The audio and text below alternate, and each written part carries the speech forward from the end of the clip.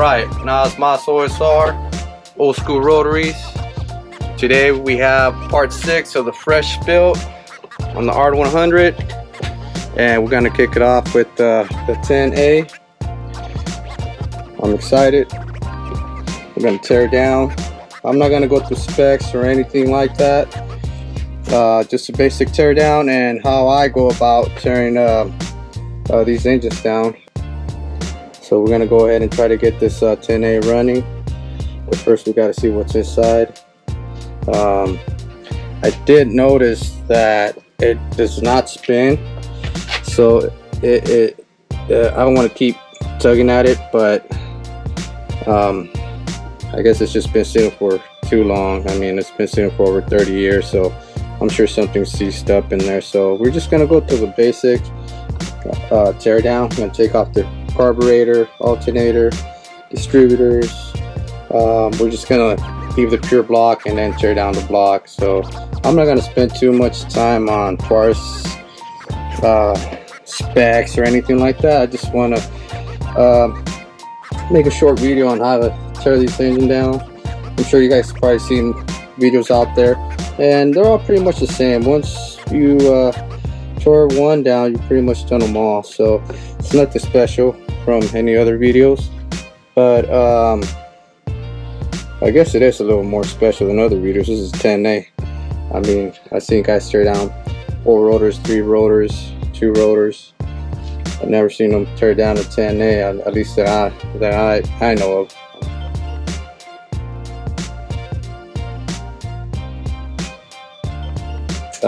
Here we go, guys. This is part 6.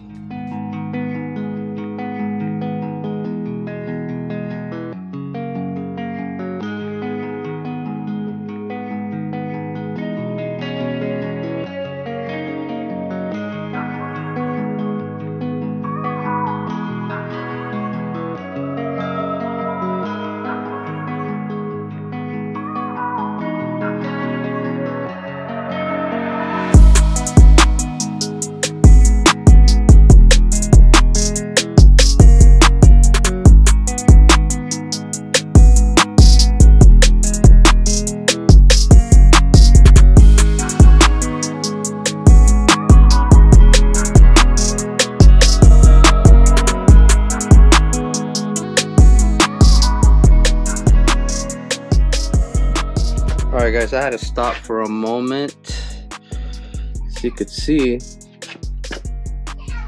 this engine stand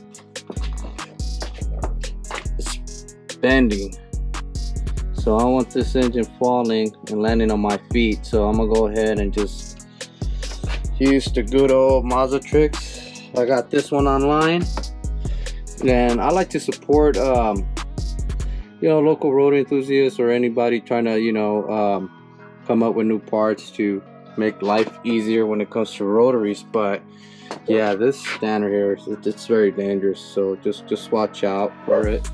I'm just gonna go ahead and use the Mazda Tricks one. I've been using this one for decades, never had an issue on it, and the only reason why I bring it up because it's a safety issue.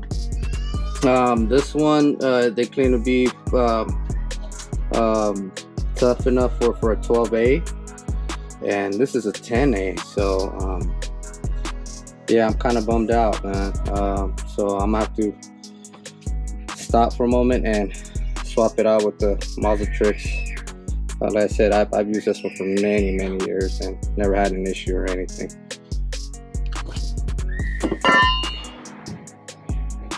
Okay, this was totally unexpected.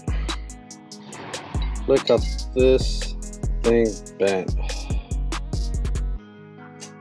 What a shame. Like I said, I like supporting rotary enthusiasts, anyone coming up with new ideas. But yeah, this is not safe, so just watch out for this, guys. I'm not gonna give the guy's name out. I'm just not that kind of person, but I did get it on eBay, and if you see anything similar to this, just stay away from it. Get something like this from Mazda Tricks. Again, I bought this years ago, and I never had an issue. I was just trying something new, something different. But hey, you know, this is old school. That's what I'm talking about. They don't make things how they used to. So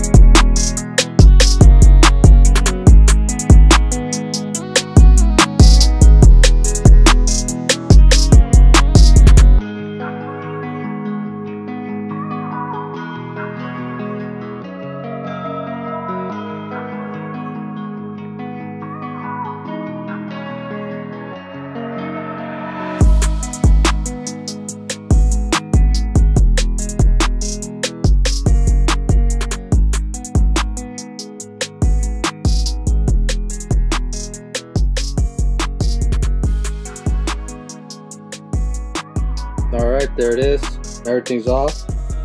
Now comes the fun part. Just trying to see what's going on inside. Like I told you guys earlier, it didn't want to spin, so my guess is that there's a lot of carbon buildup. Don't know, won't know until I actually open it. But it does have some end play, so that's a good indication that the bearings might still be good. So that's right now, that's what I'm really worried about, just having to redo the bearings. But there it is.